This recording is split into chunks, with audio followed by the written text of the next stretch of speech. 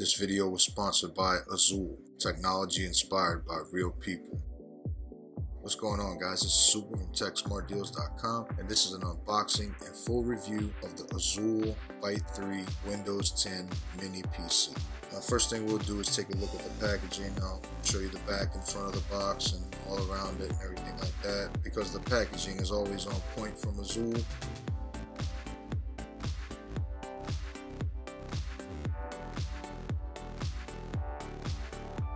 And the first thing you'll see when you open the box is this thumbs up, thumbs down. They just want you to give a review of what you think of the device. So you can give it a review over at their Facebook page or Twitter or something like that. Check it out. And here's the Byte 3's instructions manual. So if you need any help setting up the device or learning about it, check that out.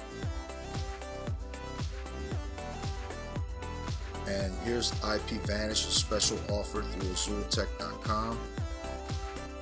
Let's go ahead and check the device out. You see the Byte 3 at the front. And there's one of the 3.0 USBs and a 2.0 along with the SD card slot. And on the back is two more 3.0 USB ports. It looks like a headphone input, as well as the SATA drive connection, the Ethernet port, HDMI port, VGA output, the power output, and the USB Type-C port.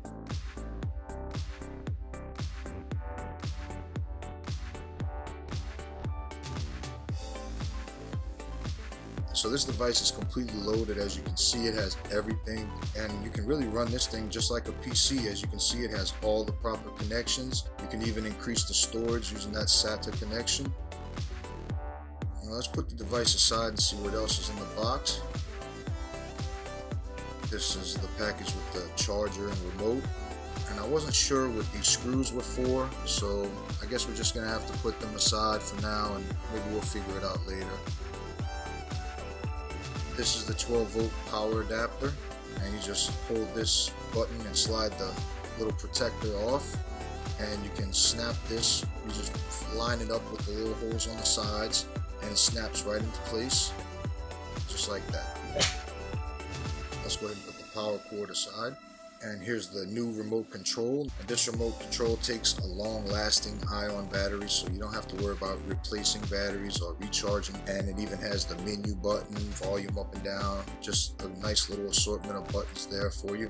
So let's go ahead and connect the Byte 3. We'll connect our 12-volt power adapter, and you can either use the VGA output or the HDMI output. Both are 4K ready, and you can also use both at the same time if you want to hook up dual monitors. Alright, now I'm loading up the device for one of the first times, and when you see this on your screen the very first time, just click OK and the device will restart. And then you'll be presented with this menu that you can select the language and your location, country, your layout for the keyboard, everything like that, your Wi-Fi network. It's just the basic setup at the very beginning before you update. And you can go ahead and set this up. Most people watching this will be setting it up as a personal use device. Go ahead and input your email address, or if you have a Windows account, you can use that email, or you can create a new one if you'd like. And it's just some basic setup stuff here. Just click on through the process. Everybody's going to do this the same, so I just sped this up as much as I could. But I didn't want to leave this out because the device does restart several times during the first initial setup. So I just wanted to capture that for you guys so that you see exactly how to set this device up correctly. Because as with every Windows device, it must be set up correctly or there will be big problems later on. So once the device restarts again, you go over to the startup menu and click on the power icon and restart for one last time. And after you click restart this time, it'll be ready to go. As soon as it starts up, you can input your Windows account password. So now that we've got the Byte 3 past the initial setup phase, let's go over to the startup menu, click on the settings icon, and then we'll click on the system window at the left. Click on display, which will bring us to this menu, and you can click on this recommended 100% and then change the size of the text on the screen. Now you don't have to do that, but that's just something that I choose to do because I sit far away from my television, which is where I'm going to be using my Byte 3. And the next thing you want to do is click on storage. Now, this is pretty important because you don't have much storage to begin with on this device because it comes with only 32 gigabytes of internal storage. So the first thing you want to do is turn on the storage sense and then click on change where new content is saved. And you'll see that you'll be able to click on each place where this PC is selected. Just click on that.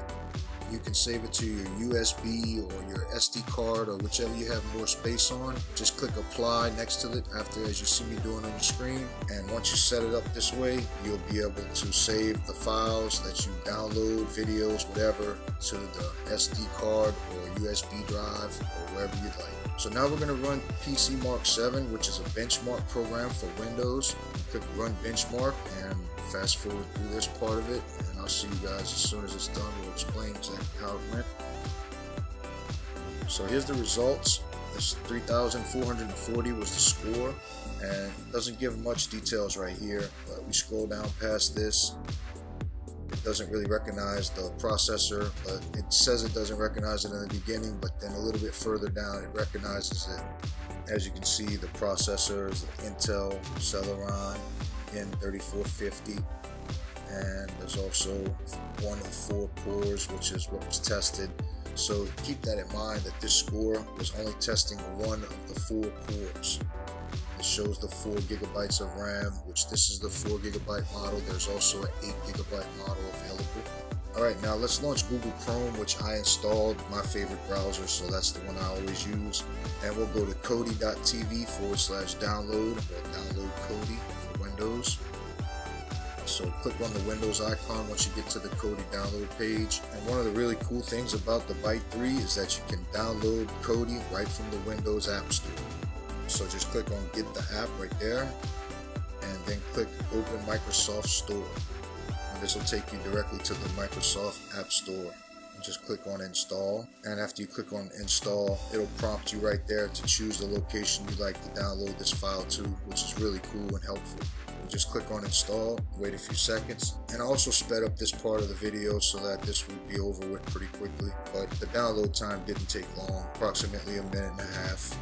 So when Kodi starts for the first time, you'll see this Windows Defender firewall message. Just click on private networks, and if you want, you can click on public networks as well and allow access to both of those. Let's go ahead and close Kodi. Go over to our startup menu and type Windows Update. This is the most important thing that I've shown you so far. Once you get past the initial setup phase, remember, the setup must be done correctly first, and then you'll be able to get to this Windows Update. It'll search for the best and most recent update for Windows 10. You'll see the newest updates available within a few seconds, and they'll download and install automatically, but you may need to restart the Byte 3 after. So we went ahead and downloaded another application, Facebook, and there's several different apps you could have chose, but I just went ahead and chose this one. I wanted to show you that full screen apps work on this device well.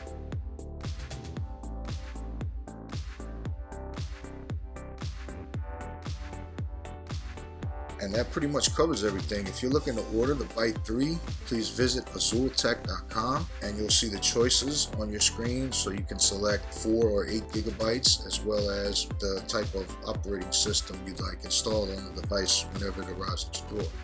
Alright guys, it's SUPA from TechSmartDeals.com. Please remember to like and follow us on all social media platforms, and remember to click the bell icon whenever you subscribe to our channel so that you get notified every time we put out a video, so that you never miss it. This is SUPA from TechSmartDeals.com signing out. See you guys in the next one. Peace.